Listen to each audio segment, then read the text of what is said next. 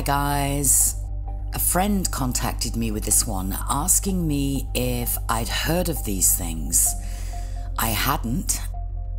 However, I will say that I do tend to focus on disaster documentaries such as boat or ship disasters.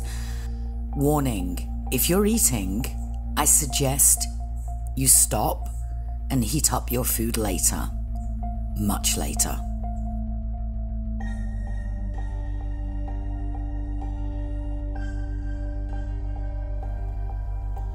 So what exactly are shipworms? Firstly, they're not worms, as the name suggests, although it's easy to see why early naturalists classified these as worms. They are actually bivalve molluscs belonging to a group of saltwater clams that have long, soft, naked bodies and are notorious for boring into and eventually destroying any wood that is immersed in seawater, including structures such as wooden piers, docks and ships. Sometimes called termites of the sea, it is only recently that they are beginning to understand how these burrowing clams work. There are approximately 65 species of marine bivalve molluscs. The most notorious of them is the Teredo navalis, also known simply as Teredo, originally believed to be native to the Caribbean Sea. They possess ropey, translucent bodies that, depending on species and environment, may grow longer than a metre. Specimens of a full 60 centimetres in length and 1 to 2 centimetres in diameter have been observed in Danish waters. The lifespan of a shipworm is 2 to 3 years, and it lives all its adult life inside wood at depths where it is available. It can therefore be found from the surface down to significant depths. And the male has a lot of work to do, or a lot of fun, depending on your perspective, because there is one Teredo male per every 1,500 females. And the fighting that goes on between them is amazing. After fertilizing the eggs by the male Teredo, the developing eggs are protected inside the female until they develop into free-swimming larvae. Then, the little terrors meander in the high saline sea until they find fresh wood to settle on, unless they get eaten first by something else. And by the way, they don't like old wood. Then it starts burrowing through the wood as it grows, funneling the shavings into their mouths, turning wood into both a protective shell and a meal. They burrow parallel to the grain after drilling into the surface of submerged wood using valves on top of their heads akin to tiny helmets, as well as rows of tooth-like protrusions, only turning to avoid any knot on the wood or if there is any obstruction. By the way, fun fact, there are some shipworms that do not actually turn as they're burrowing through when they cross paths with another shipworm. They will actually bore through the other shipworm. I told you should have stopped eating. By the time it reaches adulthood, it is already at least a foot long and half an inch thick, creating burrows that can become several centimetres wide. Unlike other typical clams, the shell covers only a tiny portion of the Teredo and is used more like a drill bit to burrow a circular hole through the wood. The tube-like home is capped at the opening of the burrow with a secreted calcareous cover, with protruding siphons that allow the animal to breathe, feed on plankton, and excrete wastes. Inside its burrow, the teredo's colour is pinkish white. If the animal is alarmed, it withdraws the siphons and protectively blocks the opening of the tunnel.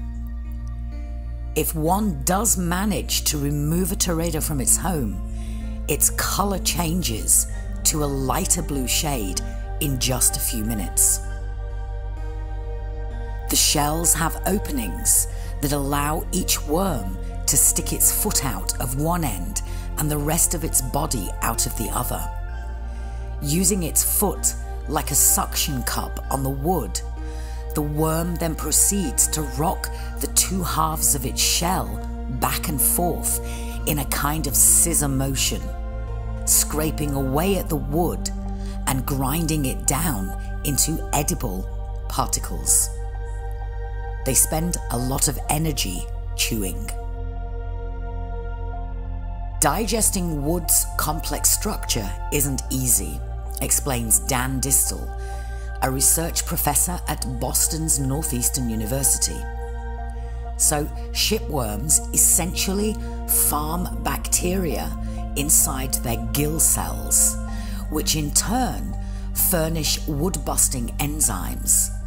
Digestion usually has to do with microbes, but shipworms, which are actually saltwater clams, have only recently been found to possess surprisingly sterile guts, according to new research from scientists at UMass Amherst.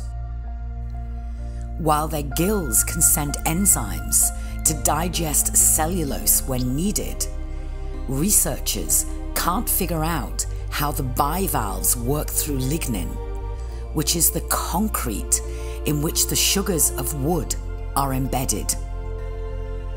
Unlike wood-devouring animals on land, such as termites and earthworms, shipworms don't seem to tackle lignin in the same way. They're missing the enzymes that usually break down this tough material.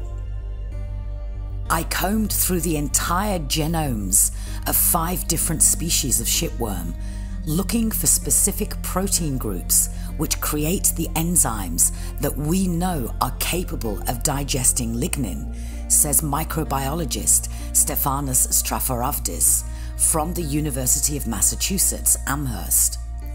My search turned up nothing. So how are shipworms digesting all that wood? It remains a mystery. There are other organisms that tackle this problem without enzymes, for example the gribble worm. This is another wood-boring marine crustacean that doesn't use enzymes to break down the lignin in its meals.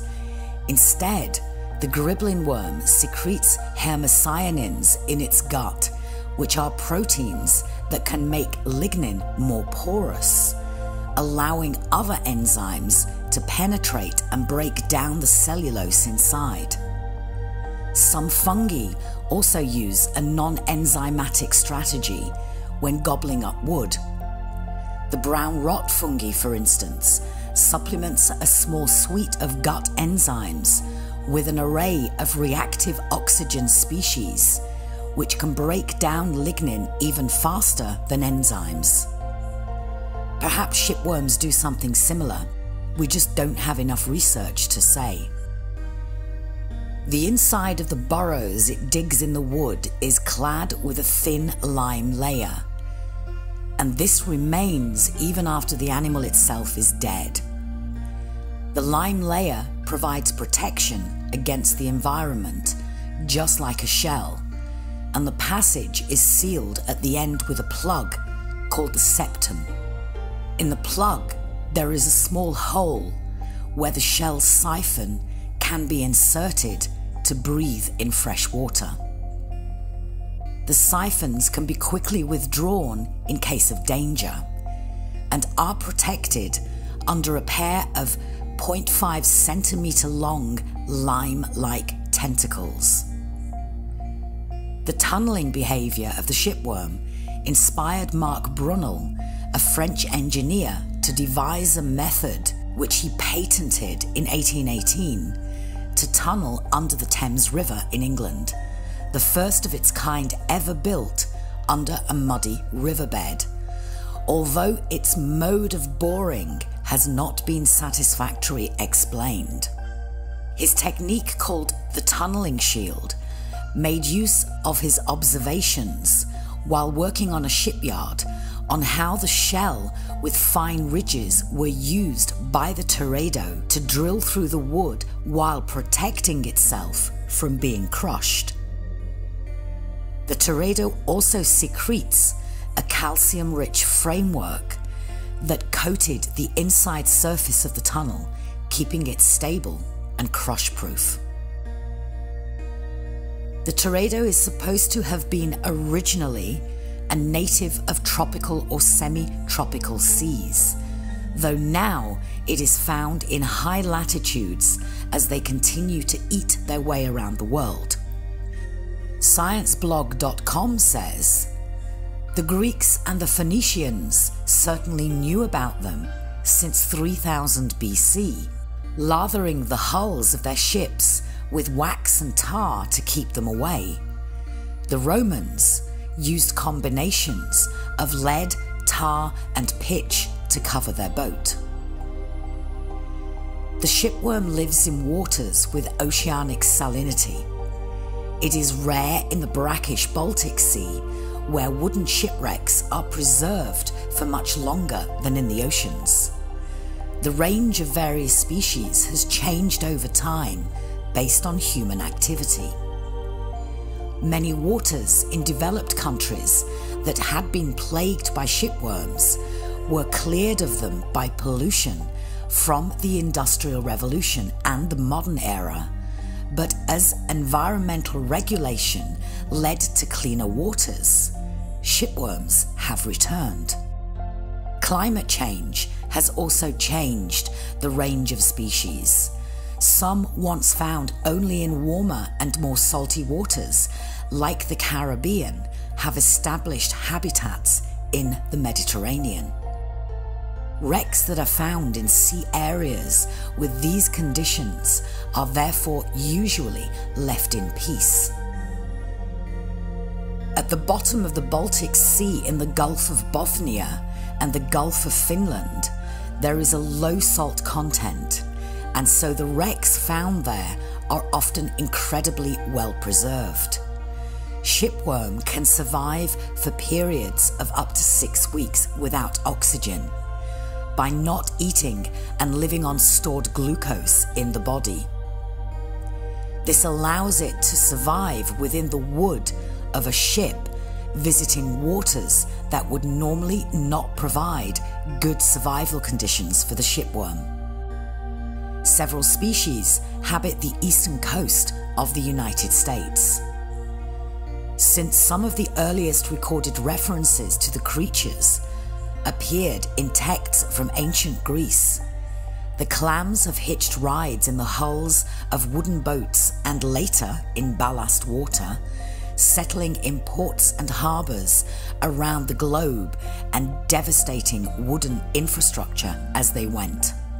In fact, some species have become so ubiquitous they're cryptogenic, meaning it's impossible to tell where they originated.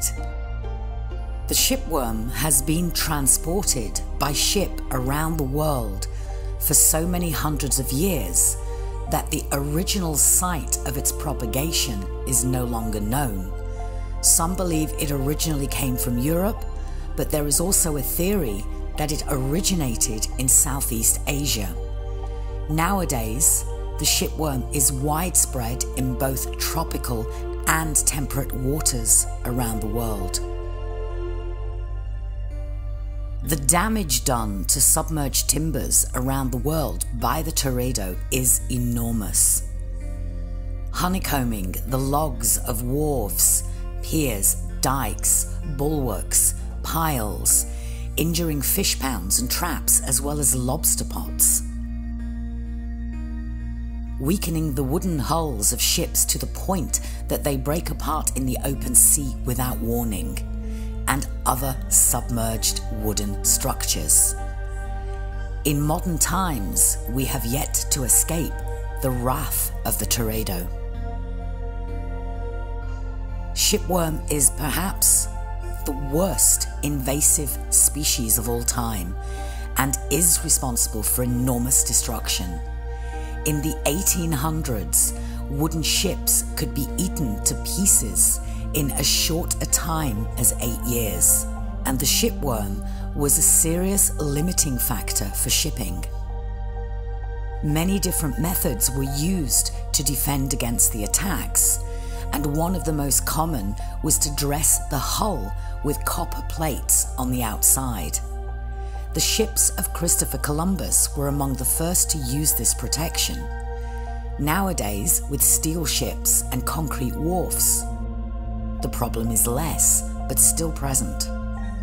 The first historically documented use of copper sheathing was experiments held by the British Royal Navy with HMS Alarm, which was coppered in 1761 and thoroughly inspected after a 2-year cruise. In a letter from the Navy Board to the Admiralty dated 31st of August 1763, it is written that so long as copper plates can be kept upon the bottom, the planks will be thereby entirely secured from the effects of the worm. In 1731, the ravages of shipworm threatened to break down the dikes and put large parts of the Netherlands underwater in what was perhaps one of the most devastating attacks. A commission called the Shipworms a terrible plague, which led to the wooden dikes being replaced with dikes of stone along the entire North Sea coast. A portion of the pier at Yarmouth was so honeycombed with perforations that it might easily be crushed between the hands as though it were paper. The partition between the various tubes being in many places as thin as parchment. A piece broken off this pier and measuring about 7 by 11 inches weighed less than 4 ounces, including the shelly lining of the tubes. In the space of 40 days, a piece of deal was fairly riddled by these borers. Now, I can't find a Yarmouth in Holland, and it would have to be on the coastline. There is, however, a Great Yarmouth on the UK eastern coastline, which is actually a direct route by ferry from the UK to the Netherlands. Here is a unique 16-inch traditional Benedetto archtop guitar, made from teredo-infested Alaskan Sitka spruce, which were used as log floats back in the 1950s and 60s. This is the most expensive archtop guitar, with the hefty price of $52,000 US. By the way, fun fact, the most expensive guitar ever was Kurt Cobain's Unplugged, left-handed acoustic electric, which sold for $6.01 million at auction. An unknown number of wharves, piers, jetties, docks, pilings, and other wooden structures started collapsing in San Francisco Bay between 1919 and 1921, resulting in almost $20 billion worth of damage in today's money, all because of teredo. When the shipworm was introduced to the western coast of the United States by visiting sailing ships in 1913.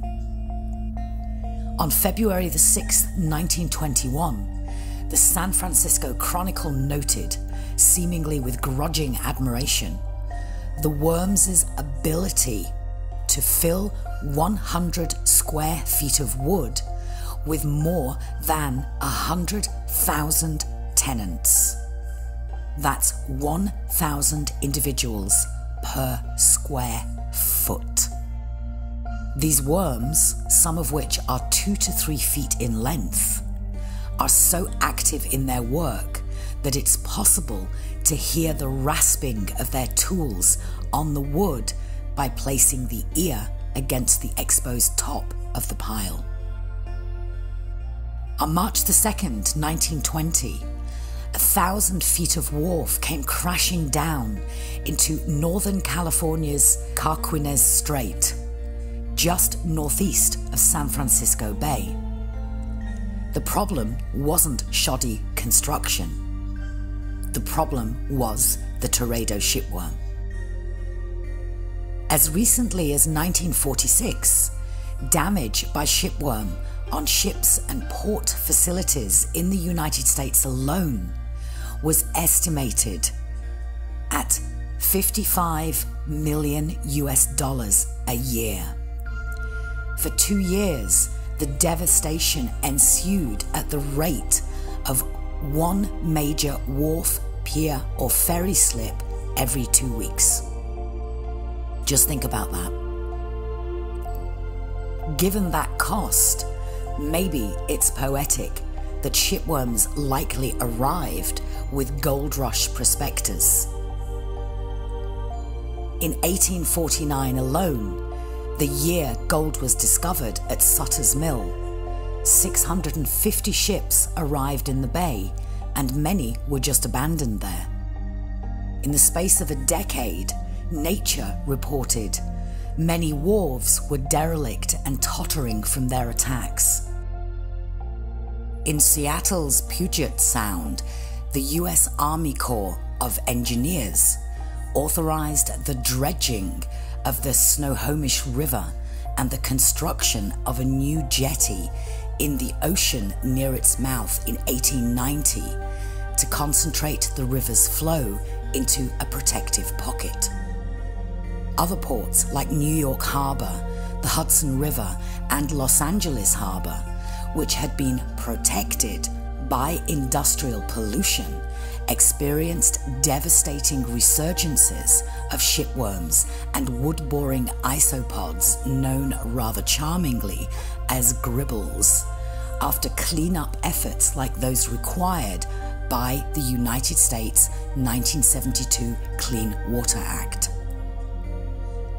Because many shipworms, including Bankia cetacea, the species native to the continent's west coast, require high salinity to thrive and breed, estuaries and river mouths can shield wooden ships and marine structures from damage. Natural freshwater ports were quickly developed, while some saltwater ports were altered to increase freshwater circulation. The mouth of the Hudson River of New Jersey and New York was once considered a dead waterway, devoid of fish life because of the overwhelming industrial pollution since the 1930s. Ship captains used to sail their boats through New York Harbor just to kill off shipworms and barnacles. That's how polluted it was. But due to the Federal Clean Water Act, by the 1990s the fish had returned, and so did the Teredo with a vengeance. This period also saw the voluntary ban by the lumber industry on the use of creosote and CCA, chromated copper arsenate, to prevent further leaching of the toxic chromium and arsenic to the environment. Because of this, piers and piling along the Hudson River that no longer used preservatives started collapsing, hallowed through by Teredo worms. In 2009, Teredo caused several minor collapses along the Hudson River waterfront in Hoboken, New Jersey, due to damage to underwater pilings. New York had grown during the second half of the 19th century to become one of the world's premier port cities, handling 6 million tons of international goods in 1900. By 8 years later, 23 piers lined the waterfront. One of them, Central Wharf, stretched 2,000 feet into the bay as if beckoning the molluscs to feed. The journal Nature estimated the damages caused by shipworms in the bay at $25 million between the years of 1917 and 1921. Conservatively, that's more than $300 million today. By the end of 1921, the bulk of structures with untreated piles had been destroyed, sometimes carrying buildings with them. Andrew N. Cohen, an environmental scientist with the Center for Research on Aquatic Bioinvasions, writes that the casualties included loaded freight cars from Union's railroad dock, the municipal wharf and customs house for the town of Benicia, 3 grain warehouses, 1 highway and 2 railroad bridges and 12 ferry terminals. Even now in 2022, marine borers have come roaring back into New York Harbor, threatening almost anything in the water made of wood. They relentlessly attack the timber pilings that hold up the pristine lawns, basketball and handball courts, soccer and lacrosse fields, and roller skating rink, and threaten the future of an 85-acre park that has become a showcase for New York's waterfront redevelopment. The improved water quality has been a welcome back sign. Marine borers took out a heavily used Brooklyn footbridge over Sheepshead Bay in 2015, requiring the city to close it for several months to repair a hole-ridden foundation. The borers have also weakened timber pilings under the Carroll Street Bridge over the Gowanus Canal in Brooklyn and under the FDR Drive in Manhattan. Along the New Jersey waterfront, their handiwork led most notably to the partial collapse of a pier at Frank Sinatra Park in Hoboken. It looked like something took a big bite out of it, recalled Leo Pellegrini, the city's Director of Health and Human Services. The pier has since been rebuilt with pest-proof concrete and steel pilings. The marine borers have also become a nuisance for the Port Authority of New York and New Jersey. Last year, the authority spent $6.2 million to encase 294 timber pilings in concrete, or about $21,000 per piling, under 3 Brooklyn piers. It is currently assessing the condition of the timber pilings at all its piers and wharves in the region. Now, Brooklyn Bridge Park is taking a stand to ward off the pests. It is undertaking a 4-year, $114 million project to coat 11,000 timber pilings under 4 of its piers with epoxy as a way to prevent any further damage. It's a massive undertaking, said Eric Landau, the president of the Brooklyn Bridge Park Corporation, which operates the park. What we're ensuring by doing it is that this park is here for generations to come. For divers who love diving on wrecks, the shipworm is an enemy which eats up cherished wooden shipwrecks. Despite the fact that shipworm has traditionally not thrived in the Baltic Sea since 2000, more and more discoveries have been made of infested timber in the southern parts of the sea. Since earlier times, it's been known that the shipworm has multiplied every 2 to 3 years along the German Baltic Sea coast. but now it has been reported that over 100 wooden wrecks are infected by shipworm from the inlet of the Baltic Sea and east to the island of Rügen. It is not known what has caused the shipworm to have established itself in this area, and both changes in salinity and the shipworm's adaptability have been mentioned as possible factors. It is also speculated that it may not actually be the salinity that is the determining factor for shipworm propagation, but rather it is temperature. In Finnmark, which is located in Arctic waters, the shipworm is rare or not present at all.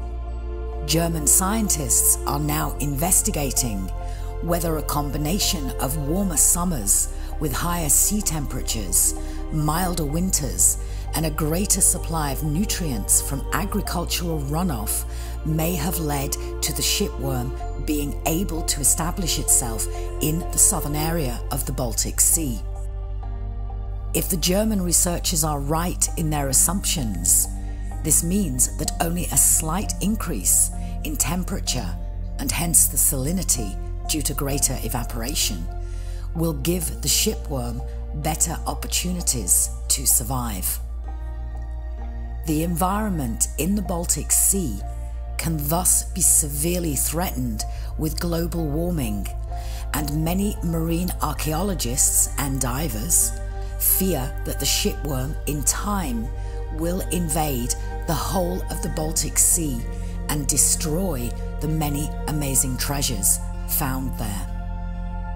When the magnitude 9 earthquake struck off the coast of Japan in 2011, it measurably shifted the country's main island eastward, tweaked the tilt of Earth's axis, and killed nearly 20,000 people with the towering wave that followed. The tragedy also sucked an enormous amount of buoyant stuff out to sea: fishing boats, docks, plastic flotsam, offering scientists an unprecedented look at how species raft to new environments on anthropogenic debris, a mechanism that is increasingly influencing ecosystems.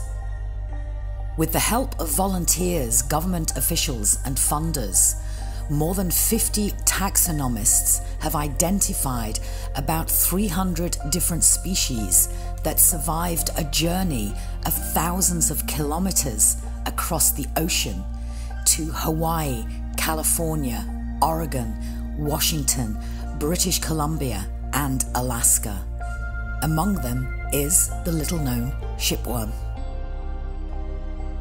Greek soldiers tarred their fleet with pitch before setting off for Troy to protect themselves from such hazards. The Viking saga of Eric the Red, dating to the 13th century, holds shipworms responsible for sinking and drowning the poor explorer Bjarni Grimolfsson, thought to be the first European to see the North American mainland. They got to Columbus too. Two of his ships in 1503, his first voyage to the Caribbean Sea in 1492, exposed his ships to the world's most teredo-infested waters, likely due to the higher salinity and higher seawater temperatures of the Caribbean. The ships that arrived later brought back Teredo navalis to Europe, where they can be found even as far away as the North Sea, having adapted to the cold environment. Columbus was forced by these small clams to land on Jamaica. He and his crew were marooned for a year before being rescued. Some believe that the ship that inspired Moby Dick was weakened by shipworms before a whale took it down. Same with the Spanish Armada, which may have brought the stowaways with it from warmer waters. Dan Distel, a shipworm biologist at Northeastern University's Ocean Genome Legacy Center, shared what an old professor told him. If it wasn't for shipworms, we'd be speaking Spanish today. And there are claims that shipworm appetites might have been a factor in the English defeat of the Spanish Armada in 1588.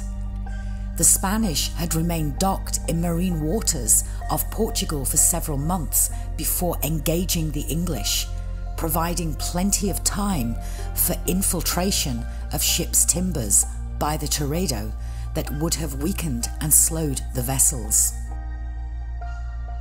In 1579, Sir Francis Drake spent over a month on the Californian coast repairing the Golden Hind, which had been damaged by shipworms. Pterodophyra dominicensis, a shipworm species discovered in Dominica and previously thought to live exclusively in the Gulf of Mexico and the Caribbean Sea, are rapidly infesting the areas around the Mediterranean, suggesting they were well established there too.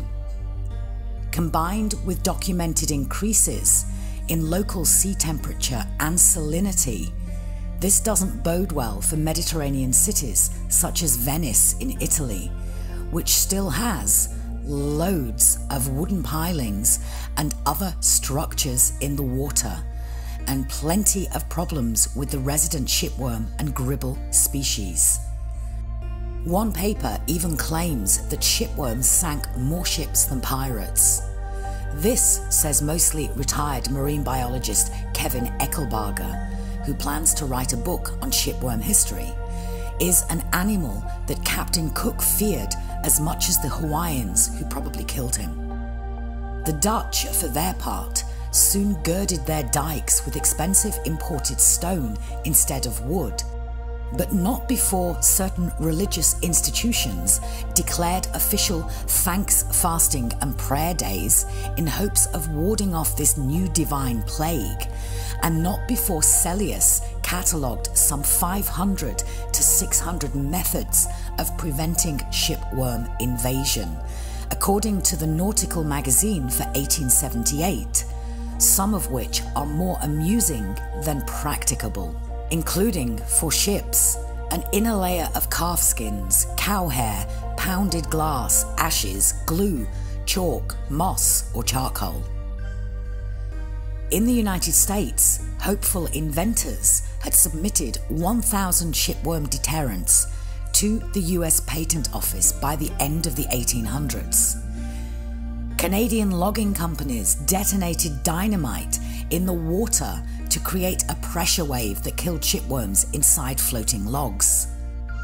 Chemical concoctions came into widespread use, often polluting waterways. Mariners scoured the world for naturally repellent wood, contributing to deforestation, particularly in the tropics.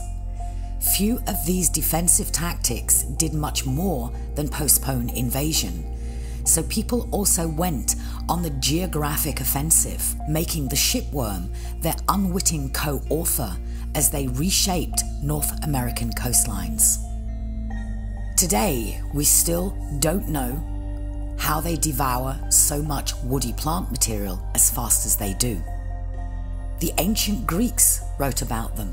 Christopher Columbus lost his fleet due to what he called the havoc which the worm had wrought. And today, shipworms cause billions of dollars of damage a year, and yet still they remain a curiosity. Compared to wood-eating animals on land like termites, shipworms have been largely neglected by scientists. As a result, we know very little about how these keystone marine organisms digest woody plant material.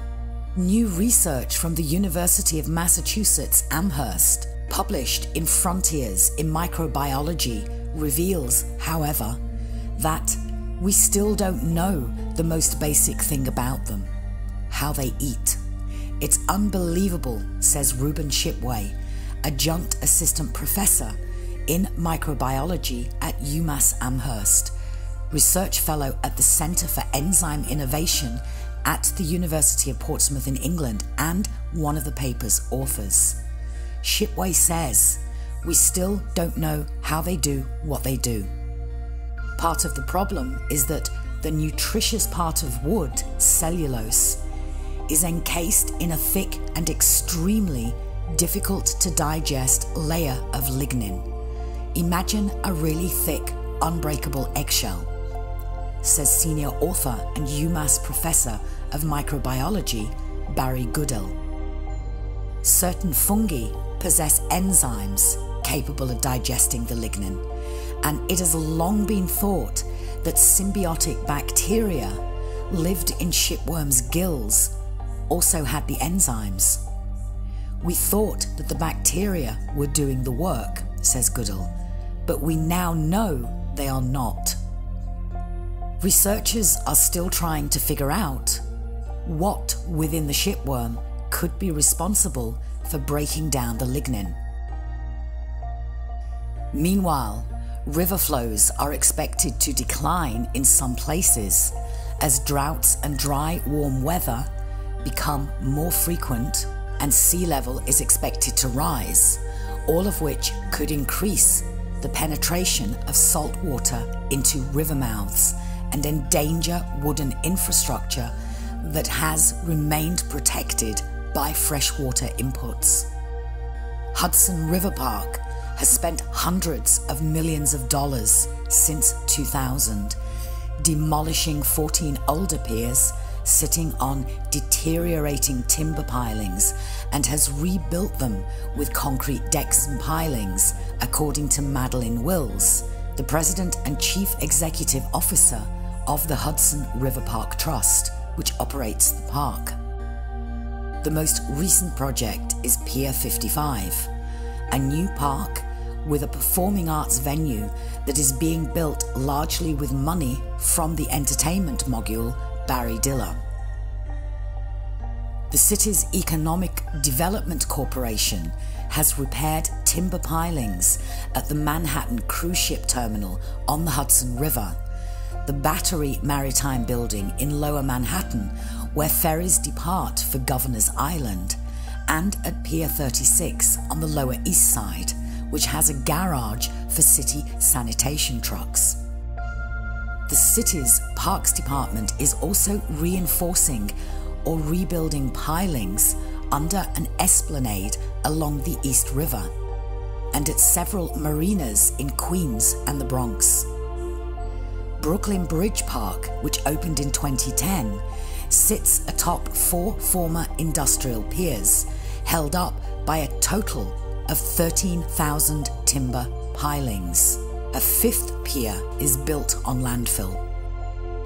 It has already spent about $50 million to reinforce or encase 1,500 of those pilings in concrete. In total, the park expects to spend about $300 million on work on the pilings, or about 3/4 of the original $400 million cost to build the park.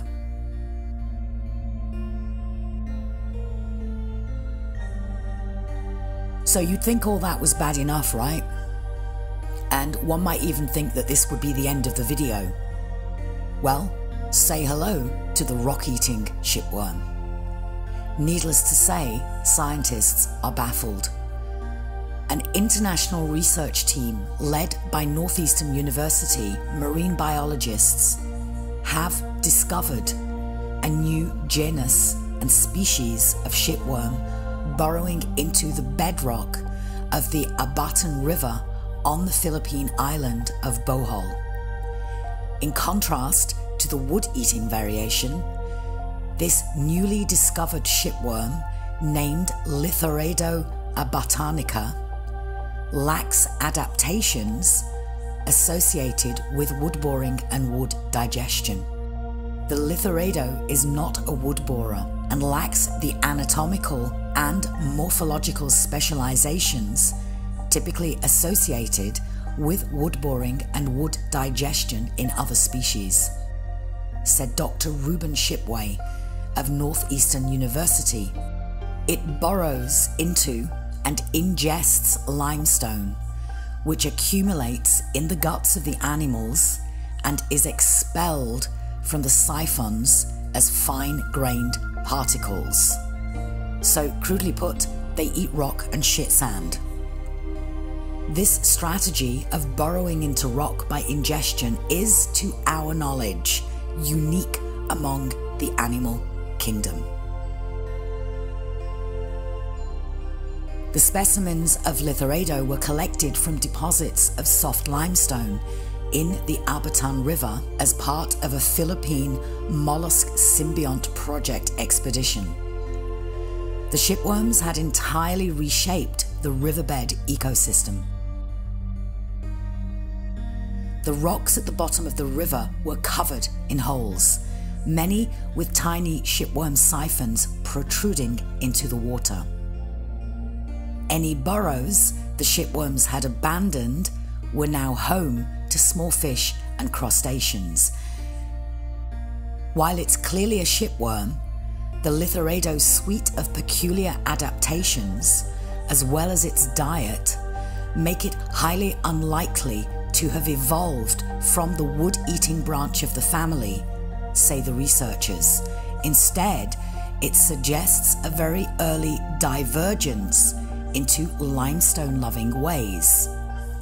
Finding the rock-eating shipworm raises a broader question. Because the calcareous burrow linings of shipworms often survive in the fossil record long after the wood around them is gone, these tube-like structures have been used by researchers as a proxy for the presence of woody material in an ancient environment. The Lithoredo throws that out the window, however. The authors point out that scientists can no longer assume the calcareous tubes were made by wood eaters. This particular species is found only in a stretch of this river in the Philippines that runs about 3 to 5 kilometers. That's it, the only place in the world. You can see there's a big animal just in here right now. This is really cool. Piece of stone has just split. You see it's living inside this big piece of stone. This one is exciting because it's a clam, a bivalve. It looks like a worm and it burrows in stone.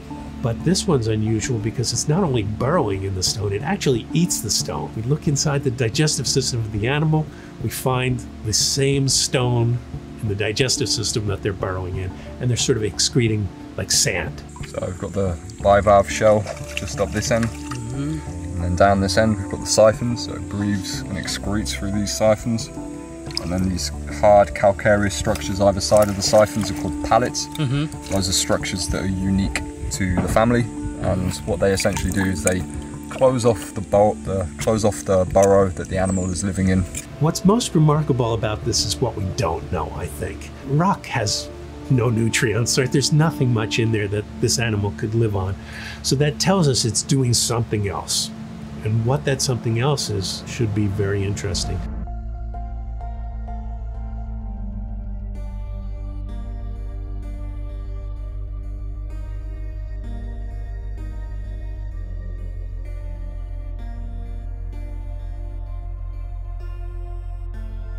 What you're looking at is a giant shipworm, a scientific legend that can grow to over 5 feet long.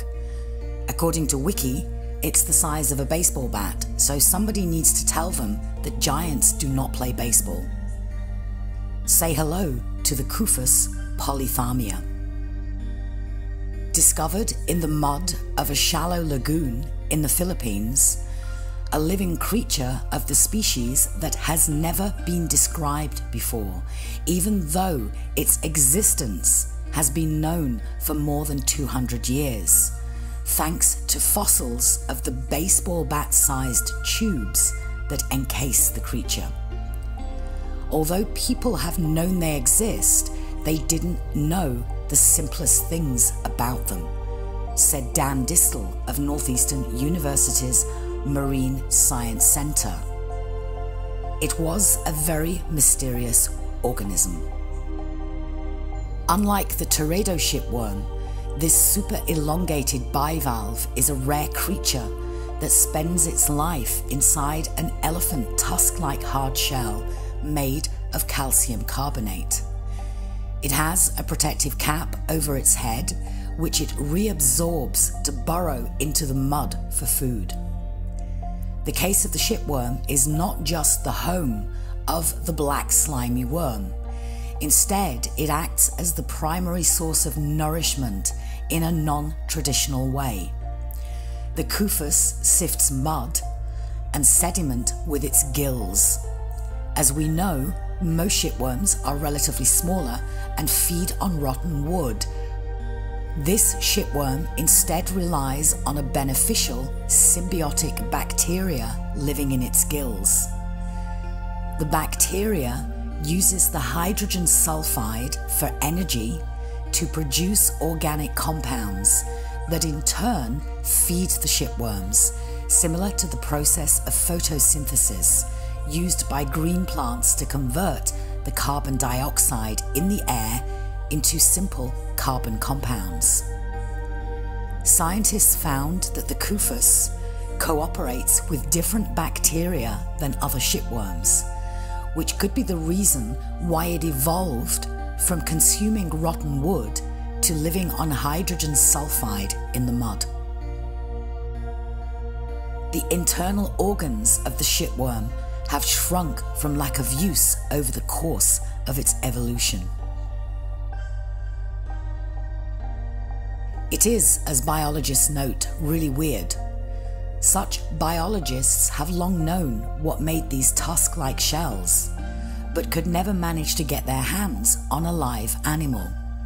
Until 2010, that is, when a scientist watching Philippine TV happened to catch a documentary about the men who dive for these animals and was finally able to track them down. Where in the Philippines exactly will remain a secret.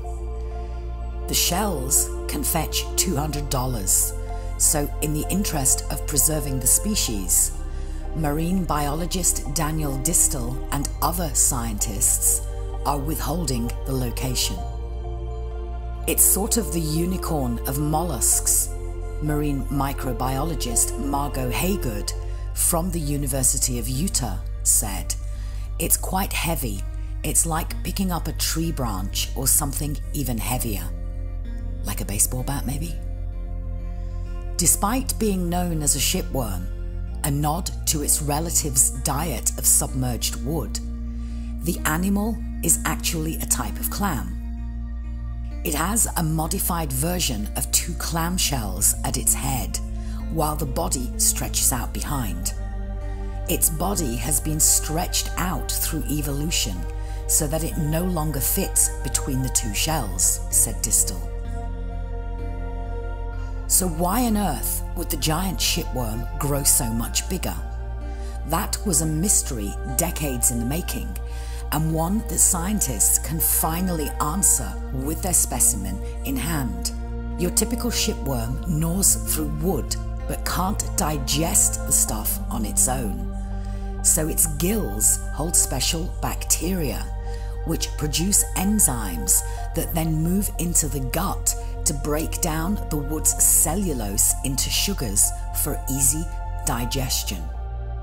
The giant shipworm grows so giant then because its environment, like the deep sea vents, is at all times loaded with that pungent hydrogen sulfide, a food that other critters would never recognize as food. How, though, could the giant shipworm so radically depart from its wood-eating cousins? A clue could be the giant mussels that call deep sea vents home. In 2000, scientists discovered that a tiny variety of mussel, no bigger than a sesame seed, lives on the hydrogen sulfide that rotting wood produces, breaking down the compound with the help of symbiont bacteria. Long ago, a mussel like this may have sunk down to the hydrothermal vents to find a bounty of hydrogen sulfide, growing enormous in the process. Maybe the giant shipworm evolved in much the same manner. If an ancient shipworm acquired sulfur oxidizing symbionts, then they would have an environment that contained both their typical diet of wood and hydrogen sulfide. So it acted as an evolutionary stepping stone, allowing them to make that transition from eating wood to living on hydrogen sulfide, and so a massive mollusk mystery suddenly becomes clear. Divers collected tubes found sticking upwards around 10 feet below the surface. That tube is anywhere from maybe 75% to 80% buried in the mud, says Distel. About half a dozen were shipped to the laboratory, where the team tentatively opened one. It was really quite amazing, said Distel. The appearance of the shipworm when it slid out of the tube came as a surprise to the researchers. That colour of the animal is sort of shocking.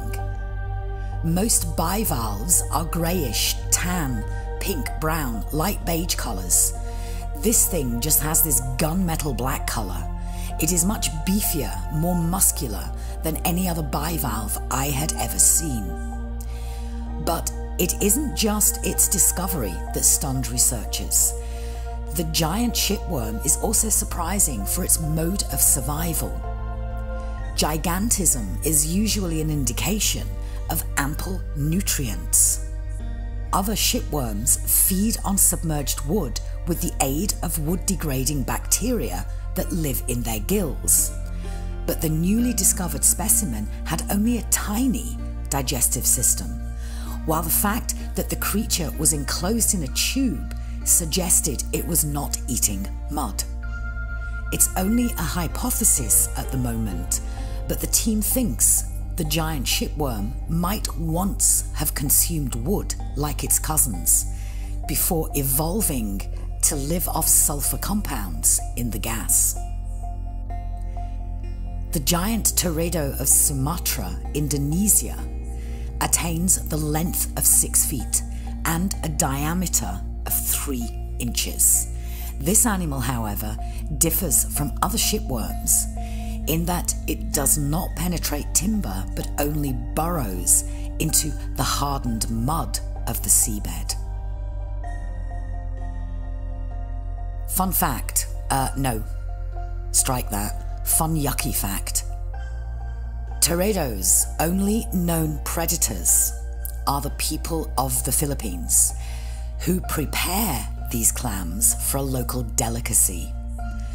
In the Philippines, the shipworm is called tamilok and is eaten as a delicacy.